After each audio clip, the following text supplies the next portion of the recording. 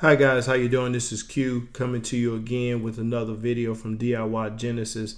And in today's tutorial, I really just want to talk about navigation and how to control the menus inside of the Magazine Pro theme. So as you can tell here, when you look at my example site that I have set up here, you can see the primary navigation here. But when you look at the secondary navigation, it's not much there. There's just block examples. So when we go look at the actual Magazine Pro demo theme, you can see how elaborate this menu structure is, how they build out the primary and the secondary navigation.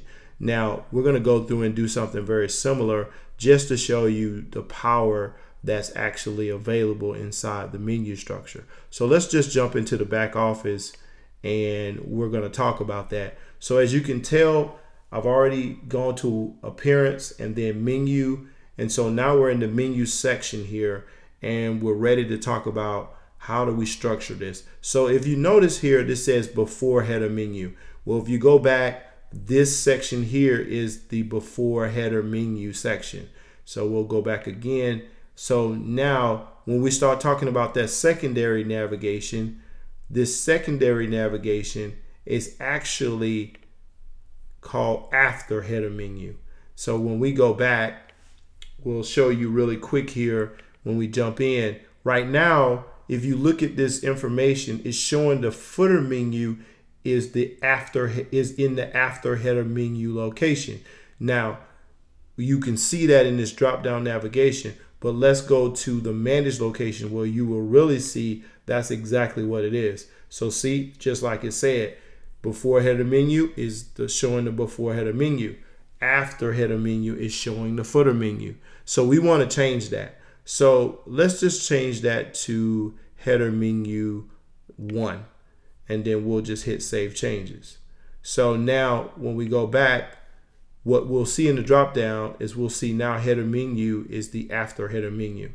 So when we go and look at the front of our site, when we refresh, we should see that change. Now, as you can tell, this is showing a different structure of menu items on our secondary menu, the after header menu.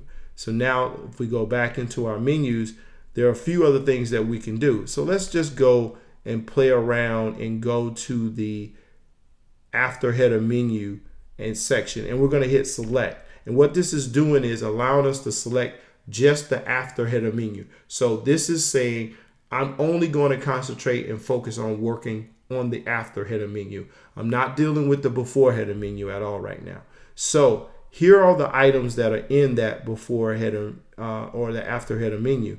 So if you go here, you can remove these.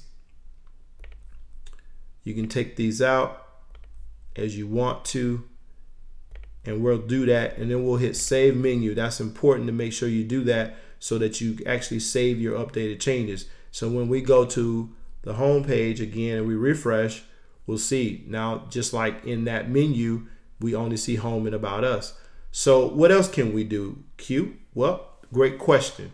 Here's something else we can do. So very powerful, very interesting. So let's just say you had some categories for blog posts and you had airlines, let's say hotels and car rentals, and we want to add those to the menu. So we're going to add those to the after header menu.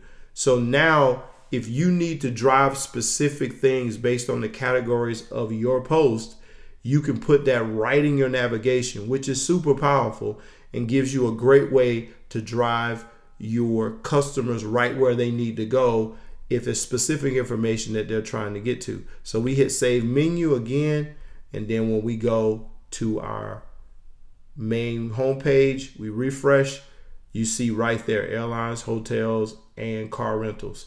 So guys, I just wanted to show you just how powerful this is, how easy it is to go about setting up this navigation, and I hope you found value in this video. I really am excited about what we're doing here in 2020. Please make sure you hit that subscribe button, the like button.